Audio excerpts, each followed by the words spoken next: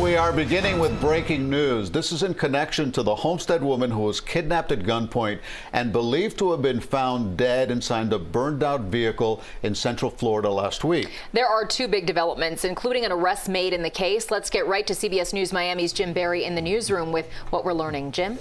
Guys, the Seminole County Sheriff says that an Orange County deputy is under arrest in the kidnapping and suspected murder of Catherine Altagracia Guerrero de Aguas Vivas.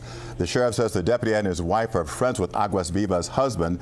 This connection and their couple's correspondence with the husband were discovered when Guerrero de Aguas Vivas' husband turned over his phone to investigators. The deputy, Francisco Estrella, is accused of lying that he was a detective on the case to get information.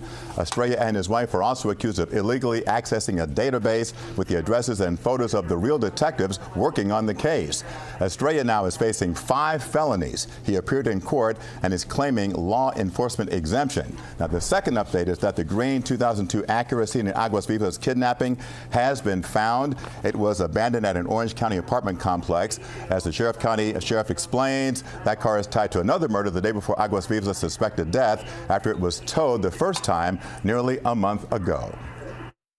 The tow truck driver of that particular tow of this vehicle was a murder victim in Orange County that happened one day before our kidnapping murder. April 10th, a tow truck driver was murdered in Orange County. At that scene, a green vehicle matching the description of this green vehicle was located, and there was more than 100 rounds fired at that location. Now, investigators are looking for the shooters. The Seminole County Sheriff said Aguas Vivas' husband has been cooperative in the investigation into her kidnapping and suspected murder. He is not currently a person of interest in the case, but the sheriff says that could change.